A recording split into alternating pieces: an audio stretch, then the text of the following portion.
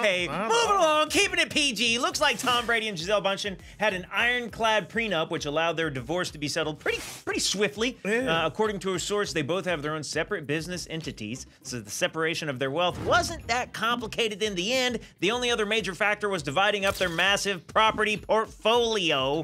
Reportedly, Tom, who's only worth $333 million, is gonna get the $17 million mansion located in Miami's Indian Creek Island, which is often referred to as the billionaire bunker for those of you who need bunkers. And Gisele, who's only worth $400 million, is going to keep their vacay home on the Nicoya Peninsula in Costa Rica.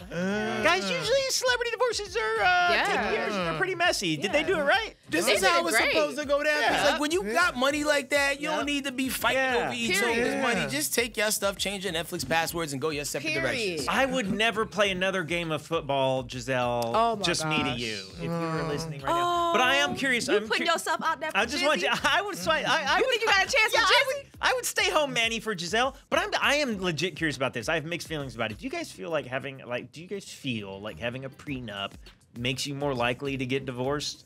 No, prenups are good because you go in, you know what you're gonna get out when you go in. So there's really no surprise. You in there for really what it is. But then, you know what though, Jesse is a famous man. I'm not gonna call his name, but he always said, honey, when you sign a prenup, that means you're going into it to divorce. He say, no prenup. You shouldn't have a prenup. Well, sometimes you do have to protect yourself if you come in there with a lot. With $400 million? Yeah, because you'll mess around and leave with half of your earnings and like Shorty didn't throw one ball, you know what I'm saying? Write one song. How many Super Bowl rings did Gisele have? None. Well, apparently she had a lot because she was in that every time he went to the Super Bowl. Remember, she was famous for having those voodoo letters. What? Yeah, she was out there doing voodoo. It was all over the news. Brazilian voodoo? She was out there doing Brazilian. She was out here every time he went to the Super Bowl. That's why he got all the rings now. Gisele's Brazilian? I don't know. I just know she was out there doing the Brazilian. Giselle's That's all I know. No, she's African American, huh? What?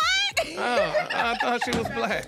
Hey, don't forget to hit us up on social media. We're on all these platforms at Dish Nation. We'll see you there.